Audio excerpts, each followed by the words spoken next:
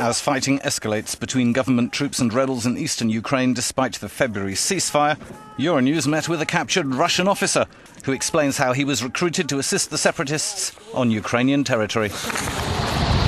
Vladimir Starkov was arrested on July the 25th with a truck full of ammunition at a Berezove checkpoint. He was going from Donetsk to the village of Yasne in rebel-held territory, but lost his way and was intercepted by Ukrainian border patrol. Euronews met him in the detention centre in Kiev, where he was sent after his arrest. At the time of detention, I was a regular serviceman in the armed forces of the Russian Federation with the rank of major. I was chief of missile and artillery weapons service in the military unit in the Russian city of Novocherkassk.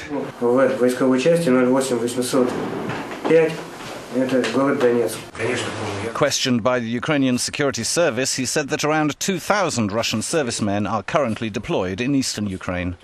Many of them did not volunteer, just like Starkov.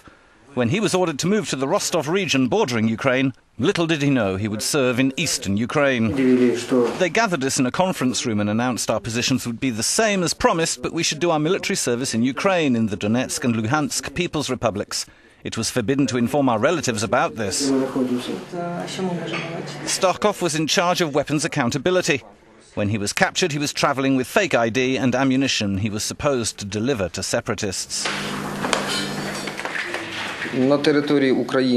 These kinds of weapons aren't produced in Ukraine, and here we can see the document proving it's the property of a Russian military unit.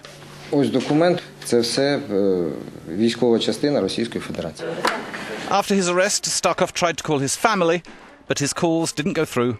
Euronews' attempts to reach Starkov's wife Larissa had the same result. Sorry, this type of call cannot be set up.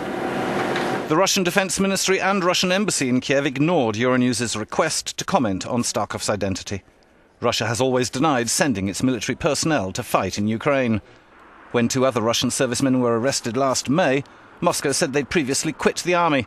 Starkov is being charged with terrorism.